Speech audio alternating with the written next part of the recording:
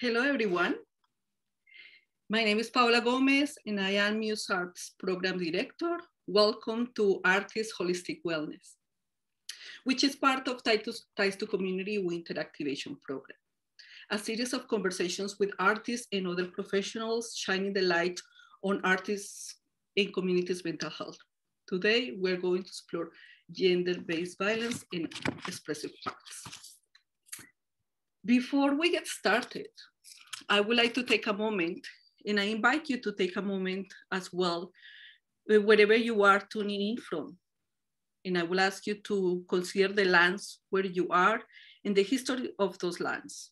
I also would like to ask you to recognize the people that have lived and continue to be the stewards of that land. In my case, I acknowledge that I am currently located in the traditional indigenous territory of the Huron-Wendat, the Haudenosaunee, and most recently, the territory of the Mississaugas of the Credit. With this, I wish to express gratitude to Mother Earth for the resources that we're using. And I would like to honor all the First Nations, Métis, and Inuit people that have lived on this land since time immemorial. Let us all reflect on what it means to respect all living creatures and what it is to act in care and support of each other. Before I turn the host to Veronica, I would like to also take a moment to express gratitude to our sponsor, Factor, founding assistant Canadian talent in recording, for offering the supports needed for programs such as Ties to Community, so we could come to life and positively impact our communities. I would like to now introduce Veronica Gomez. Veronica is a young artist facilitator, an emerging artist interested in creative writing and literature, someone who aspires to travel the world and make important connections. She currently works at Muse Arts, supporting multiple programs, including the coordination of this important online series. Veronica, welcome, and thank you for all the work that you do. Thank you so much, Paula. I want to welcome everybody who has tuned into our lives. Thank you so much for being here. And of course, anybody that is on YouTube. Of course, as Paula mentioned, Artist Talks Holistic Wellness Series is a series that was invented to discuss, share perspectives, and wise practices on specific themes. I'm so grateful to be the host today, and I'm so grateful to be here tonight. So today will be our final Artist Talk Holistic Wellness event for the month of March. Luckily, we will be continuing the series in the month of May as we are entering happening multicultural festival activations. I am very excited for today's conversation as it is a very important one. We will be diving into the topic of gender-based violence and healing through the arts. We will be exploring the ins and outs of expressive arts in the violence against women field, the major challenges witnessed in the field, and how art is a significant form of healing. Remember that our chat is always open to any questions, any comments, and any concerns you may have. Please feel free to put them in the chat, and if we do have time, we'll get to them later on. So without any to introduce our amazing guest speaker, Victoria Mata. Victoria is a polylingual choreographer, dance artist, and activist with a background in expressive art therapy. I will now give the space to Victoria to introduce herself a little bit further, more about her artistic background.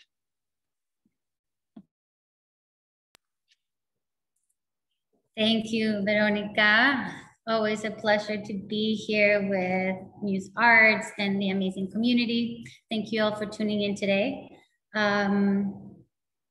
Yeah, I was really excited to have the invitation to be here to share a little bit about the world that I live in that involves both the arts and also these different journeys of healing when it comes to survivors of domestic violence. Like I said, my name is Victoria Mata. I come from a lineage of women survivors of life, and women who are warriors, and women who have turned to the arts to find strength and to carry them through very difficult situations. So that is where I start my journey through the arts and expressive arts therapy. I actually kind of stumbled upon expressive arts therapy almost 10 years ago through a therapist that in our sessions began to use a lot of art. And I was fascinated about the surprising element of the art form and our sessions.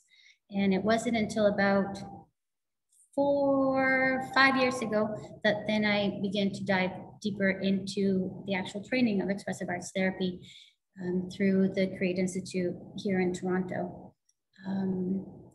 I entered expressive arts therapy in the world of therapy through the lens of a dancer and a choreographer. I am first a dancer and a choreographer. And so through that movement and that body information and my body experience, that's how I engage in this world of therapy, in particular with expressive arts therapy. Like Veronica mentioned, I'm also a working dancer and choreographer here in Toronto.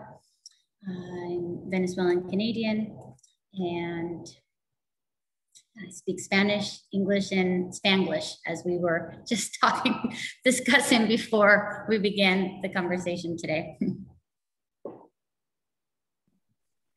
Amazing. Thank you so much, Victoria, again for sharing and, of course, being with us here tonight. I want to begin the conversation by expressing our efforts to bring awareness to the topic of gender-based violence and the power of healing through the arts. I acknowledge the importance of today's conversation as we are currently facing a public health crisis who has actually forced a lot of people to stay in violent homes without any help, of course. I recognize that for many women, this topic is a topic of life and death. And for some, the current public health crisis has elevated their situation. But for many, this is something that's not so new to them, right? So this kind of brings me into our conversation and how expressive arts came into your life. So for many self-identifying women, art has been a form of healing. A medium used to express themselves and their stories. So I ask you to share a little bit of what expressive arts are and what has been your involvement in expressive arts with the violence against women field. Sure. So to give a little bit of a background around expressive arts, this is a bit of a byproduct. It's a piece that I did in a training. So in expressive arts, it's basically a journey through the arts with therapeutic lenses. So it's myself as an expressive arts therapist. I would accompany the other individual that's in the room with me. That's really a journey that is led by the individual. So when I'm in therapy and I'm experiencing expressive arts therapy, I am leading the journey that the expressive arts therapist is accompanying me. And I bring this up because expressive arts therapy is a little bit different than other therapeutic practices that are both at times more clinical, but also more driven by the therapist themselves. With expressive arts, the arts are the mode that bring the clarity, the questions, the transformation, that where information from our subconscious or information from our lived experiences surfaces, that then with that information, we as individuals can take and make changes in our lives because of what has surfaced. So it's a very hands-on, very collaborative, therapeutic journey.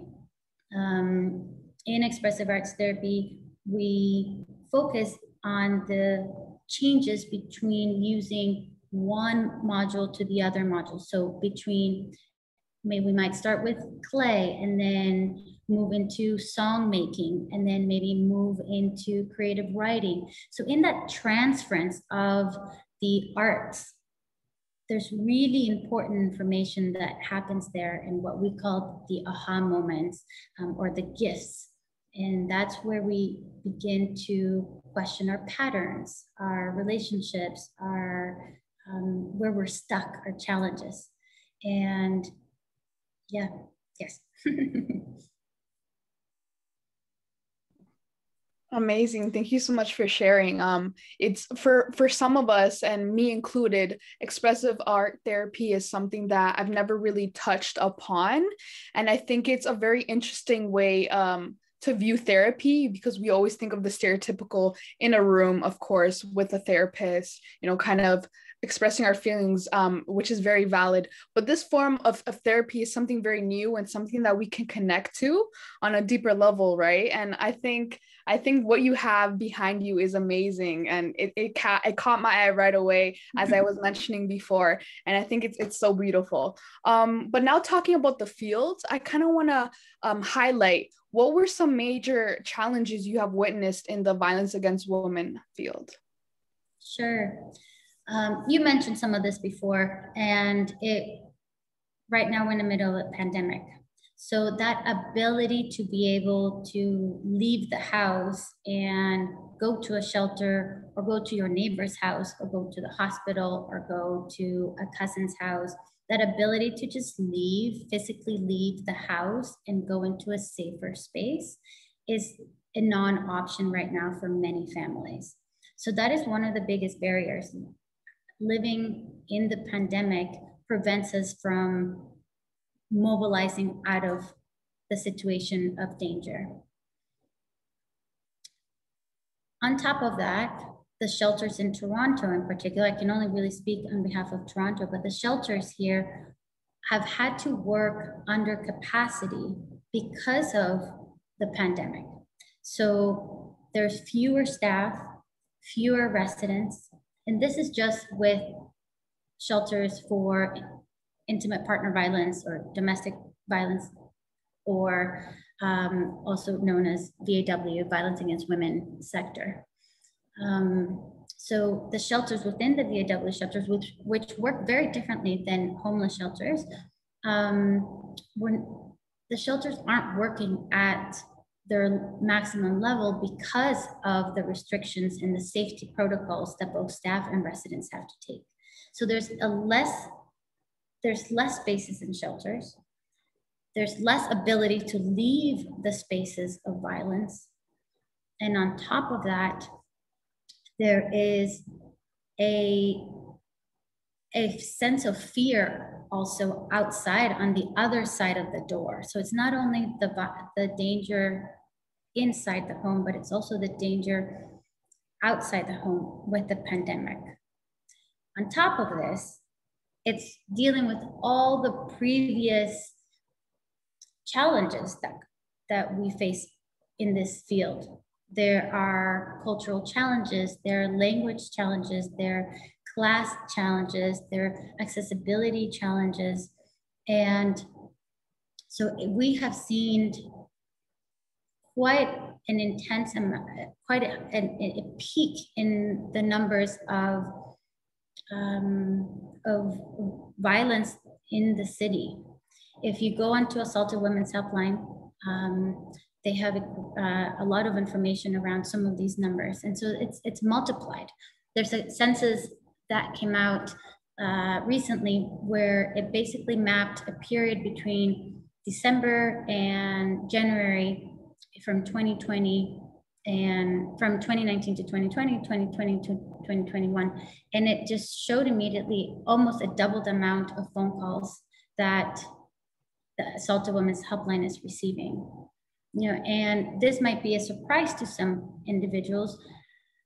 In Canada, every 6 days, a woman is killed as a consequence of the violence that is in the home. Now, that's a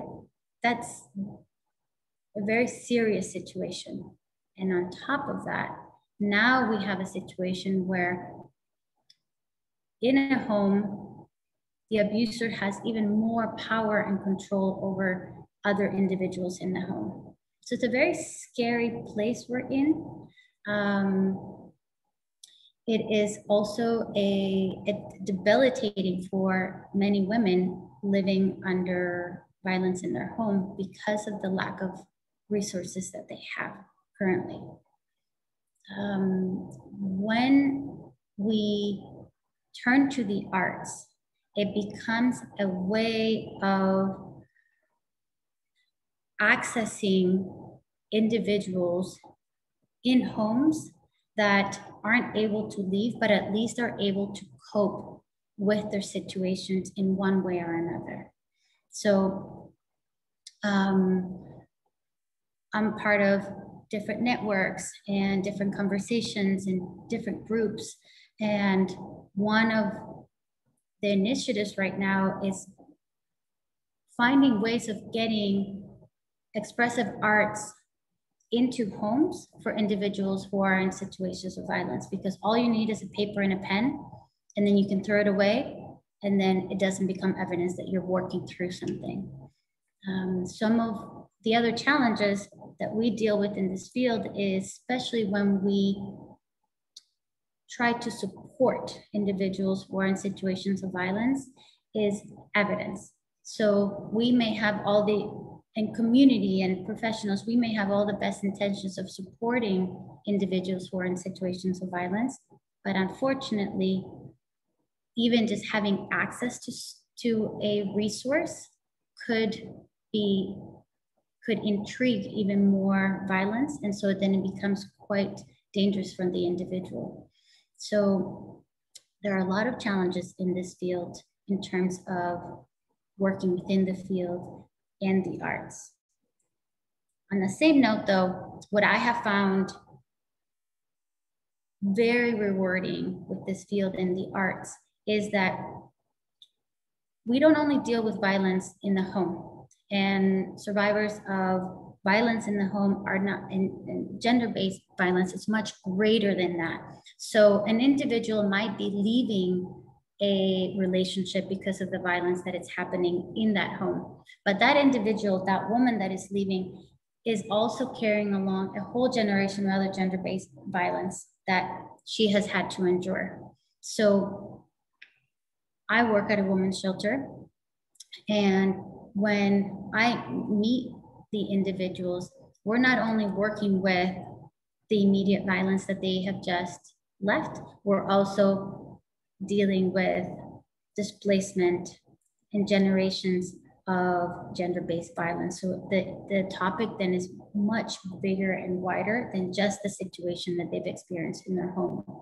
And with expressive arts therapy, because it is based in the experience, the relationship, what happens in the moment, what I have found is that often then individuals begin to talk about the violence that they experience in many different areas of their lives that led them to make certain decisions or choices, and then they have now find themselves in a situation of violence. And it's not to put blame on the individual, absolutely not. But there's a lot of power, and I have found there's a lot of clarity and strength in understanding that the violence experienced in the home is also a consequence of a much bigger global pandemic.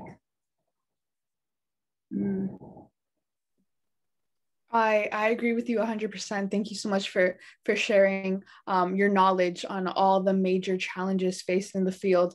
Thank you so much, of course, for bringing up that we are currently in a public health crisis, and this obviously has not helped the situation whatsoever. And the statistics that you shared with us are very scary, actually. And thank you so much for bringing up the fact that it doesn't even start with that one person. It goes back so many generations, and it's something that we fail to see sometimes when we hear about people facing these challenges. So thank you so much for bringing that to light and bringing awareness around that. My next question is, I know as women and as artists, of course, there's so many challenges that we face. And of course, women that go through violence. There's so many inevitable challenges that they face. But what is one thing that we can do as I guess outsiders or people dealing with these challenges to bring awareness and kind of combat them? What do you think we can do? Sure. I think one is having these type of conversations and looking at the field and looking at the topic of gender-based violence in its as a conversation and as a reality that is also always changing. So when I talk about gender-based violence, I'm also including trans women. I am also including trans men. I am including women who it could be verbal violence. It could also be homicide. It could be from a partner. It could be from a parent. It could be from a neighbor. It could be from a roommate. It could also not necessarily be in the same immediate home, but in a home that individual frequently visits. It could also be within a relationship that is overseas. And so I bring this up because we grew up in a society where we are constructed with the stereotypes that we're constructed with, and those are limiting. And so we imagine that gender-based violence looks a particular way, that domestic violence looks a particular way. I personally prefer using interpersonal violence because then it becomes the conversation expands. Then all of a sudden we are also including other types of relationships that is not only the intimate partner relationship. Also thinking about gender, thinking about class, thinking about race, thinking about accessibility. We have to take all of these into consideration because it is going to affect each individual differently. Also status. If somebody does not have status, they're going to have way more limited access to resources than somebody with status. There's also our Indigenous sisters. There's ways in which I will experience violence that will be different than somebody else. And we have to think about and talk about this topic from a multidimensional lens that doesn't, and it's not to include everybody, is to understand that it impacts everybody very differently. And so when I'm asked this question, I keep coming back to that because I think we project our own stereotypes and don't even, and are not even aware of it when we start defining what domestic violence looks like, what gender-based violence looks like, what interpersonal violence looks like. So I would say that is the number one, it's expanding our lens, but also deepening it so that we are capable, or at least we show up and attempt to have a conversation where we're able to be flexible in understanding that the impact is going to look differently. Amazing. Again, thank you so much for sharing that knowledge. I feel like I've learned so much in the 20 minutes that we've been here. Thank you so much for bringing up the fact that it goes beyond, right? So having this conversation today and here is a starting point to kind of deepening our lenses, like you said. And it's going to affect everybody differently. So thank you so much for bringing that tonight. And of course, reaffirming it because I think it's very important, everything that you have shared. And I kind of want to touch back on this event's complementing topic of healing through the arts and the significance of it for our holistic well-being, of course. So I'm kind of curious to learn more about your experience on using expressive arts as a healing tool, and how can we implement the arts in our daily lives to really help us? Sure. So one of the fascinating aspects of expressive arts therapy is that although talking therapy and talking about the work that manifests in a room, we do talk about our work, and we do also engage in talking therapy. And also the arts talk for themselves. So for example, I could go into a room and ask the individual that I'm in the room with to shape a piece of clay that into a shape that could represent an aspect of how they feel in that very moment. So maybe they might come up with a piece that it's abstract and it has one part that it extends out and the other is kind of crunched in. And then we can look at that sculpture, that shaped clay, and ask questions. What are some words that come up when we look at this piece of art in front of us? And then from that list of words, we can then move to writing a piece of poetry, or we can move to writing prompts for freestyle writing. We can also take those words as prompt to make a song or an offering.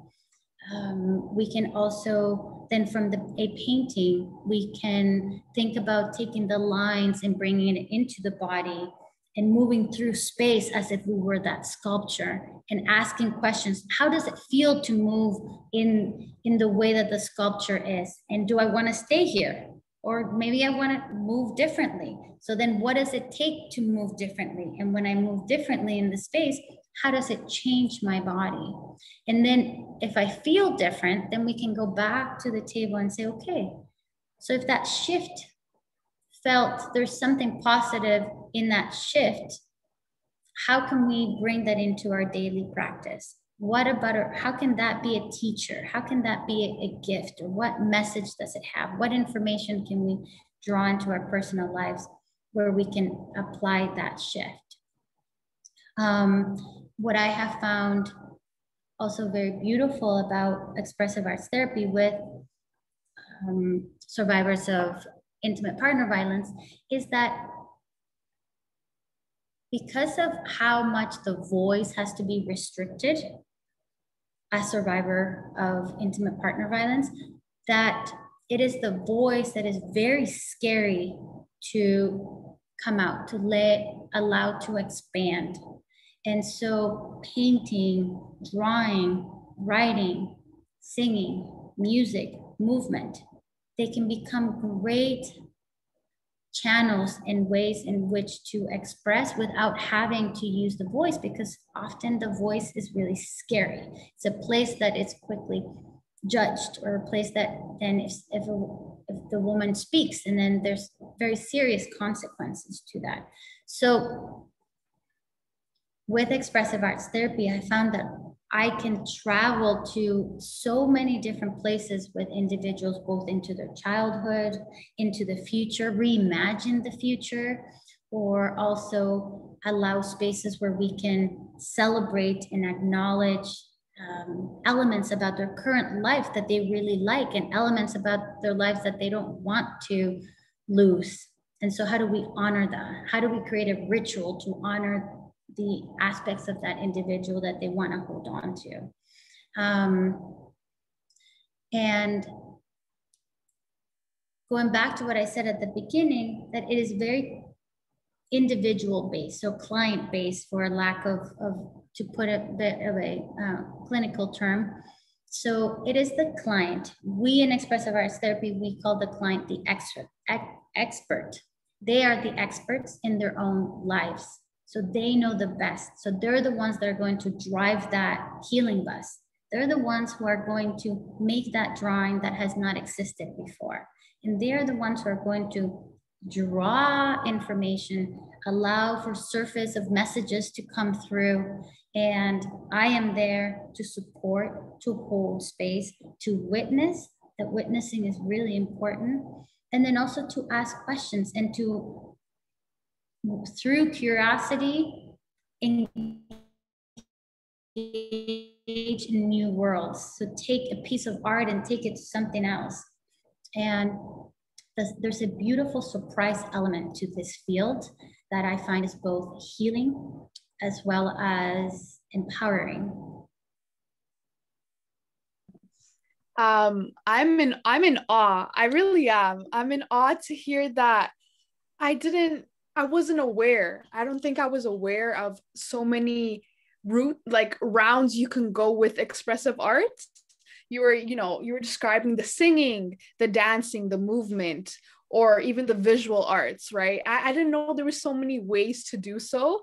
And I'm so glad you brought this to light, because everything you were saying, I was like, I want to do this. I want to be an art therapist now. This sounds amazing. And I can see how helpful this can be for many individuals.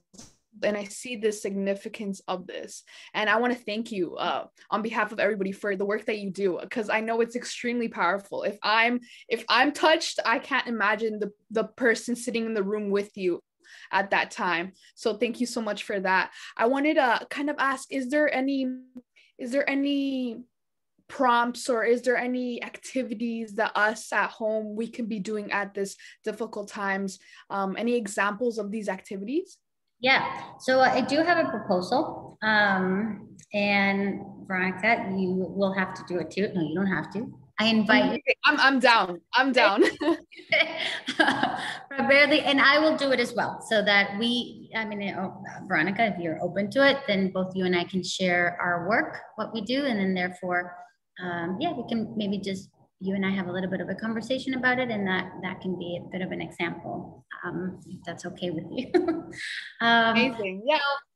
For those folks who are at home, I invite you to grab a pen or a pencil. If you happen to have oil pastels or markers, so something that has a little bit more of a variety, I would say grab a color that you're drawn to right now in this moment without thinking too much about it, okay? And then I invite you to grab a piece of paper. It can be a notebook, it can be a piece of paper, it doesn't matter the color. If you do happen to have access to different colored paper, then also think about grab a color that you're drawn to. There's a lot of information, a lot of theory, and a lot of research around color therapy. But we won't go there right now.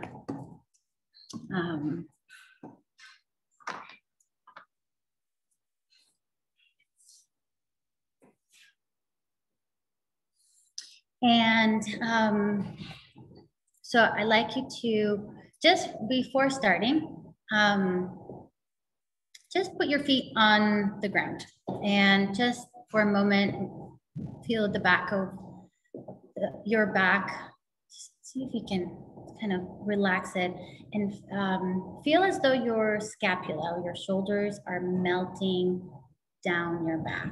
So that you kind of walk around like this a lot. So just thinking, and not also thinking like, oh, I have to not be tight. No, just thinking about like, just let your shoulders roll back. It's like almost like they waterfall down the back. Feel your feet on the ground. You can have your eyes closed or open. If having your eyes closed does not feel so great, you can also look away. But try to look away from the camera. I'm gonna keep looking at the screen, but you'll just look away from the screen for a moment.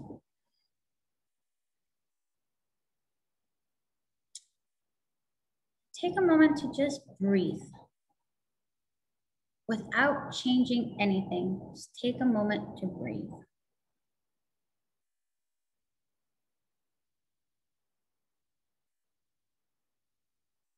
Just notice where the breath sits in the body.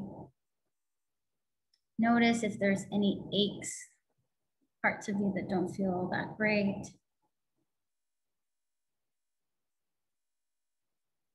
Maybe there are parts of you that feel good. It's okay to connect to the parts of us that feel good.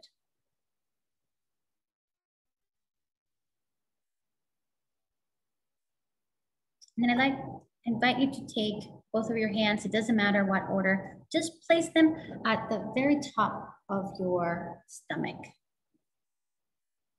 also known as the diaphragm.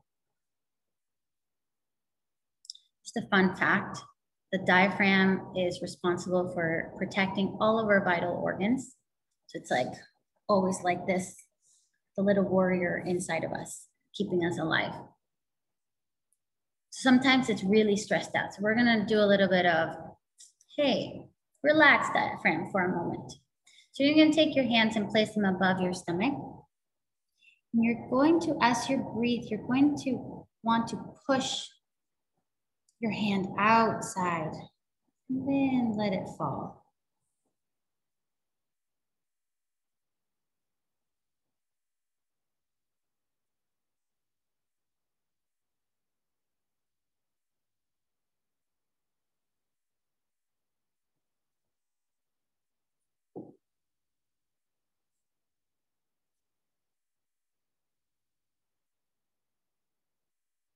Just experience how the tissues of the stomach expand, how they fall right back.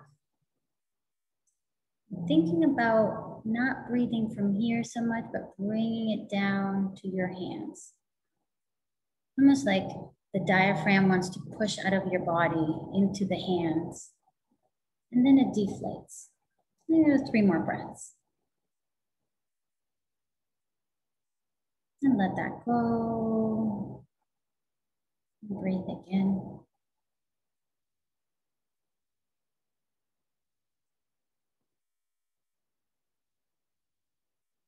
Last time.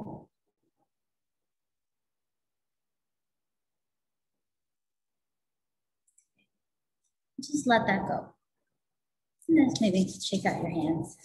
Just let it go. So you're gonna sit in front of your paper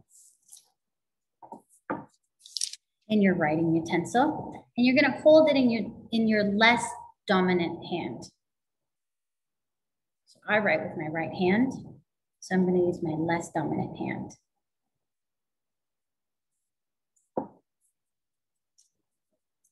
And again, we can do this with our eyes closed or with our eyes open. But if you have your eyes open, do not look at the piece of paper. There's 2 things. One is don't look at the piece of paper. And the other is never stop drawing. So continue drawing, even if you need to go to another part of the piece of paper, you just continue drawing and then come right back. Try not to lift the writing utensil off the page, just keep it. And just trust, there's no right or wrong. And we're just going to trust that what needs to come up and what needs to manifest, it's what's going to manifest. So let's begin. This is gonna take maybe a minute or 2, it's gonna be short. And I'm gonna guide you through this, although you can also do this. This exercise can be done without somebody guiding, and you can just do it on your own. So close your eyes or look away from the paper. I'm gonna keep my eyes open. And I'd like you to follow the outline of your body with your writing utensil. So we're going to begin with our left foot, and you're literally going to imagine that your writing utensil is following the outline of your body. So place your writing utensil somewhere on the page that's not the middle, at one of the extremities. And begin to outline your big toe.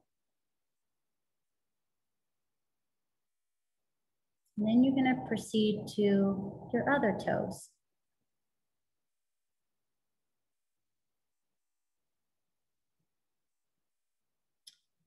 And then the outer edge of your foot, to your ankle, to your leg, your knee, You can maybe go around the knee if you like.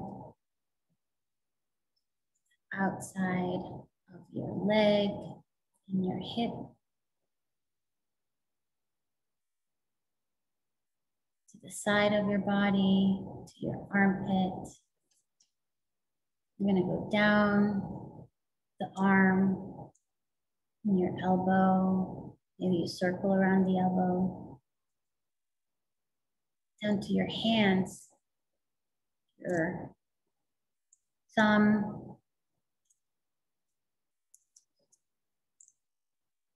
and proceed to the other fingers.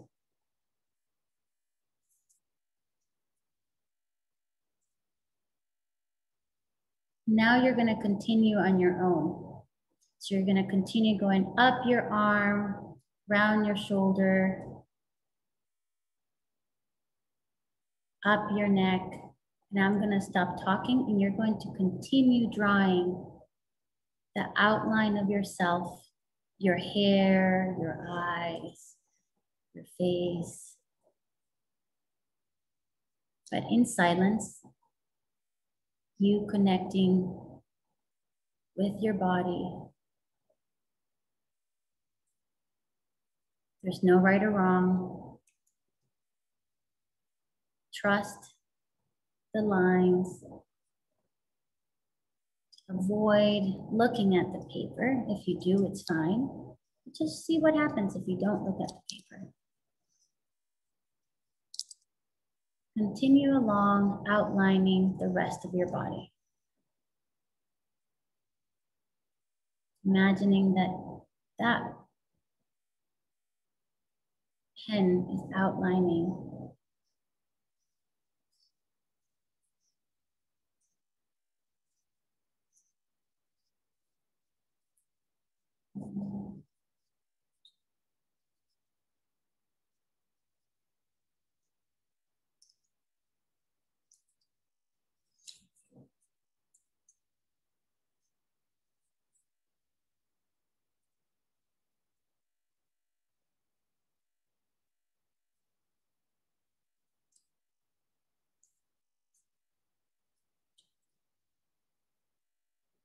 We're going to take 10 more seconds. Do 30 more. Just think about coming to an end shortly. Continue your line.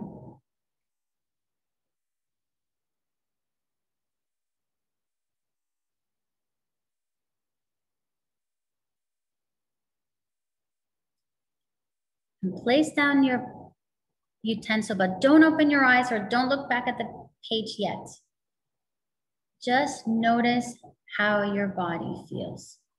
Just notice what the experience was like, nothing else. Try not to look yet. If you've looked, it's okay, but try not to.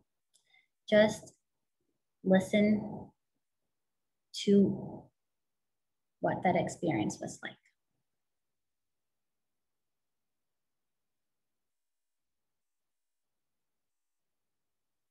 And with your next breath, open your eyes or turn your face and look at the art in front of you. So Veronica, I will invite you to come back. Okay, wow, that was an experience. Definitely. Take it in for a moment. Just take in this image in front of you, okay? And before we show our images, I'd like you to name this character in front of you. Give it a name and write it on there somewhere.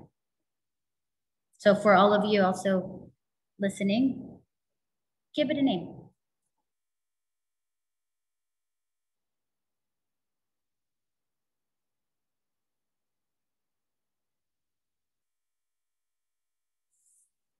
It can be a name, or it can be a short phrase, or it can be a word. Name can be anything. What stands out for you about this image in 1 or 2 words? We're going to give it a title.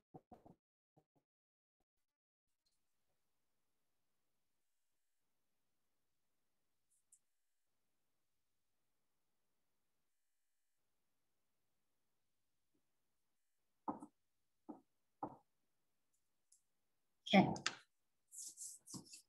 All right. Who's gonna go first? You or I? What would you prefer? Okay, let's do rock, paper, scissors. Okay. Okay. Rock, paper, scissors. Ah! Okay, I didn't determine who goes who. Okay, let's do it again. And then losers goes first. Okay. Okay. Ready? Yeah. Rock, paper, scissors. Oh no! Rock, Paper, scissors. scissors. Or else We're saying rock, paper, scissors. Okay, you go. I go first. Okay, so this is my drawing. Wow. Yeah, I have no words. So I chose the yellow paper, and the pencil that I was writing with was a purple one, and I named it Exper. I think it's Exper. Yeah. I kind of tried to combine new experience together. So Nexper is what I came up with, and that Wow. drawing. Wow. Yeah, it's great. And the way that you mentioned that my body felt after I was done, it's kind of like I went through all of it. I went through my whole body. I don't know what it was, but it was definitely an experience and something that was very new to me, and I'm so grateful for having done this. Your turn. So this is mine. Wow. And I called it one step. 1 foot is, yeah, it's 1 foot. Kind of looking down at the 1 foot.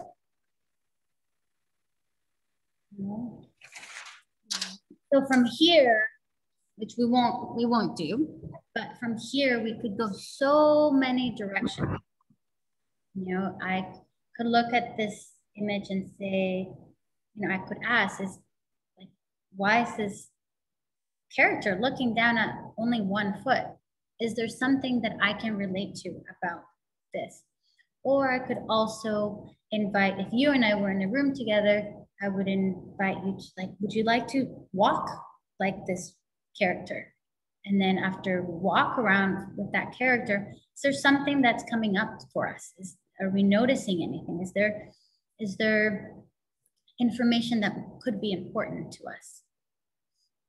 Or similarly, show me yours again.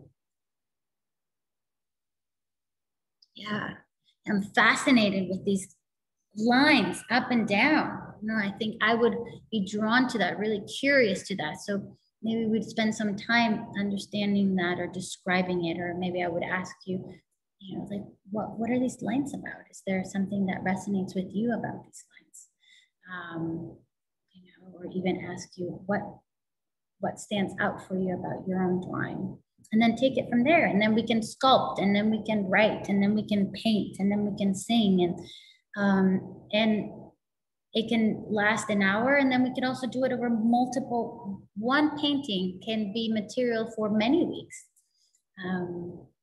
So yeah, this is, and folks who are listening, I invite you to send into Muse Arts your drawings if you want to share with us, with your names. Don't, I would say don't write your personal name on it, in case okay, 2 things, and I'm stepping in from Muse Arts, please. If you send in your drawing, if you share your drawing with us, 2 things, please clarify if we can share it publicly or not. And it's okay if we cannot, if it's just for our eyes only, that it is completely okay. 2, don't put your name on it, but do put the name of the character. Yeah, I'm so curious to witness other folks drawing. So that's a little window into this world. It's very body. It's what we call low impact and high sensibility. So it's low technique. It doesn't require a lot of skills, low skills and high sensibility. So it doesn't take, we don't have to be artists. We don't have to be artistic in order to do this. And then from this activity, we would draw so much information. So also how we engage in the arts is very much, doesn't acquire a lot of skills, but the impact of the sensibility is quite high. Amazing. Again, I want to say I'm so thankful to have formed a part of this tonight. And like you said, this technique and this form of art is so accessible to anybody. It's just having a piece of paper and a pen, and it can make the world of difference. And like I experienced it today, I feel so light. I don't know what it is. You really left me initiated. Like I want to do more. I want to learn more. And I think that's the magic of this conversation today. And that's the magic of really opening yourself up, right? So to kind of conclude, because our time is running out, unfortunately. I wish I could stay here forever. Like I said, I'm so intrigued, but I kind of want to touch back onto of course the importance of today's topic, which was bringing awareness and educating ourselves on, of course, gender-based violence and healing through art forms. So as a last question, I want to ask you, what can we do as artists and community members? What can we do to bring awareness and really educate ourselves on this topic of today? Sure. I mean, I think if we, there's endless amount of things that we can do. One is reach out to the people that we love and that we care about. You know, as we're seeing in the news right now with all the Asian elder hate crimes, that's really prominent right now. So how can we reach out to the folks that we care that are part of those communities? Can we show up in a way? Earlier today, I was having a conversation with some of my close friends of just like, you know what, let's make a banner. Like, let's make something public, a visual, and it may seem at times that it's not a big act of activism, but it is solidarity, has so many has so many shapes and forms. So I think it's one, listening. I think I encourage ourselves, I encourage myself to continue to listen. You know, but there's so many, I think gender-based violence, in particular to the topic today of violence in the home, it's a topic that is really scary for communities because it often is so close to us. And if it's not in our own home, it is in the home next door, and it is not in the home next door. We know that it was in the home of other members of our families. So, but often it is not spoken about because of the shame that is attached to it, the shame of violence and being a survivor. So finding ways of engaging in conversations, creating platforms like this, I would say is working towards healing and towards educating ourselves and supporting ourselves, and encouraging folks to the arts. The arts are a powerful medium for us to find refuge in, for us to find wisdom in, for us to find clarity. And the arts are there to support us, and they're there as a companion, and they're also there as great wisdom. Thank you. Thank you so much. I just have gratitude for you and gratitude for the art form and for everything talked about today. Like you said, the first step is really opening the space for conversations and listening, really being here to listen. I was in awe in everything you were saying today, and I really took the time to sit back. You can even see it on the live stream. I was just listening. I was just nodding to everything you were saying because I was taking everything in. And I'm pretty sure everybody that was on the live today really did the same. So thank you so much. Right. So of course, our event has come to an end. And I want to firstly thank Paola, the program director, for creating this space, for knowledge sharing, and of course, for really change. So thank you so much. Of course, thank you to our amazing guest speaker, Victoria, for sharing all your knowledge, all your wisdom, and being so vulnerable and open with us today. It was amazing. Thank you so much. Thank And you of both. course, to everybody. Thank you. Of course, and thank you to everybody that tuned in today. It was an amazing session, and of course, today is our last session of the of the month of March. So I think it was an amazing ending. It really tied everything together, and I'm so grateful. So thank you so much for everybody that tuned in, and a reminder that we are continuing our series every Tuesday in the month of May, as part of Happening Multicultural Festival, which I'm very excited about, and I think everybody should be as well. So we'll see you in May. Thank you so much, everybody. Have a lovely evening. Stay safe out there.